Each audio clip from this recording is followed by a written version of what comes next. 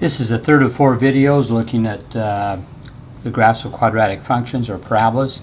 In this particular case, the function is in vertex form. Y is equal to a negative 2 times the quantity x plus 3 squared plus 4. When we're through, we're supposed to label what the y-intercepts are, what the x-intercepts are if they exist, and what the vertex is, and fit them all nicely onto this piece of graph paper.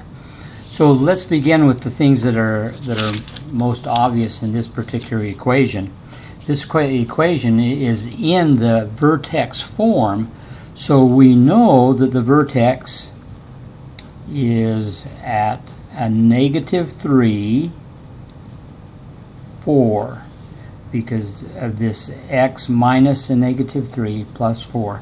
So we've identified where the vertex is already. We also know that it's an opening down parabola, so the graph has got to look something like this. Over here to negative 1, 2, 3, 4, 1, 2, negative 3, up at 1, 2, 3, 4. So there's a negative 3, 4, and this thing has got to be opening down. We can also ask the question, so let's keep track of what points we know already. Negative 3, 4 happens to be the vertex. We can ask the question, well, where is the y-intercept, or what happens when x is equal to 0? So that just is a matter of doing a little bit of calculation. Let me do it down here. Y is going to be a negative 2 times 0 plus 3 quantity squared plus 4. So y has got to be, well, 0 plus 3 is 3 squared is 9 minus 18 plus 4. So y is equal to a minus 14. So 0 minus 14 happens to be the y-intercept. That's quite a ways down here. 1, 2, 3, 4, 5, minus 14. Wherever that ends up, there's the 0 minus 14. So we've got a pretty good idea of what this graph looks like. It definitely has some y-intercepts, so we're going to need to find those y-intercepts.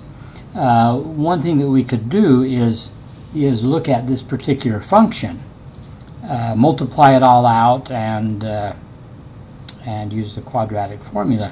But look at the function a little bit more closely. Let me pick a different color just so we can keep track. My area is getting kind of messy here. We're looking for x-intercepts, so we're looking for when y is 0, and we've got this particular situation, minus 2 times x plus 3 squared plus 4, and we're trying to find the x's that make that true. We can solve that just by subtracting 4 from both sides of the equation. Minus 4 is equal to a minus 2. This is really a nice way of solving this when it's in the vertex form. Divide both sides by 2, so this is going to be 2 is equal to x plus 3 quantity squared.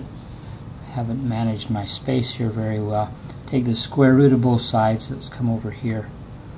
And we get plus or minus the square root of 2 on the left-hand side, taking the square root of both sides, and x plus 3 on the right-hand side. So x is going to be equal to a 3 plus or minus the square root of 2. Those are the two x-intercepts. Oh, careful. I subtracted a 3 from both sides. It's a minus 3 plus the square root of 2 will give me a 0.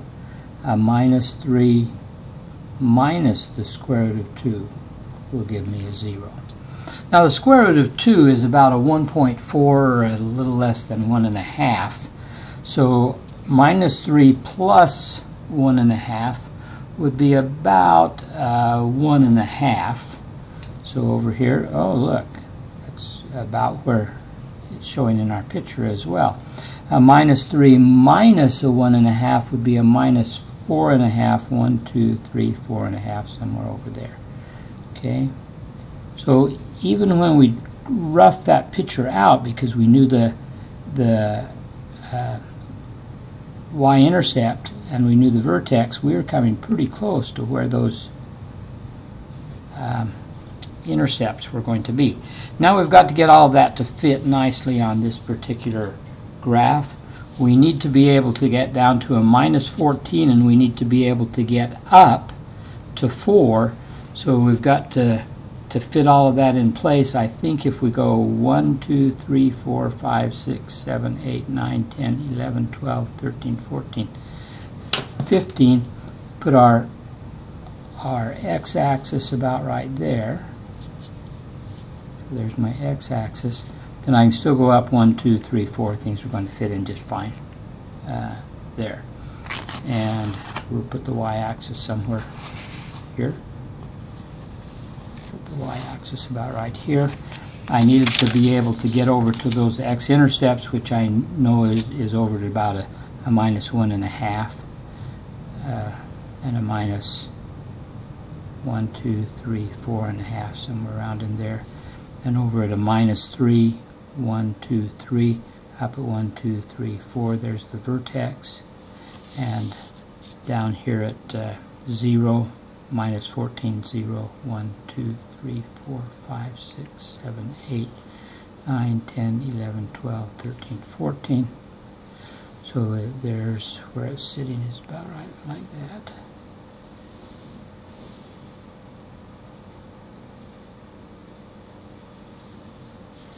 Okay. By symmetry, we could actually tell another point over here that exists. So we'd want to label all of these points. This happens to be the point minus 3, 4. We knew that immediately just because of the form of the equation. This point, 0, minus 14, we had to do a little bit of calculating for. And these 2 points we were able to solve. When things are in this form, it's easy to solve for the x-intercepts. It's easy to solve. That is equal to 0. This happens to be the point negative 3 plus the square root of 2, and a y value of 0. And this is negative 3 minus the square root of 2, and a y value of 0.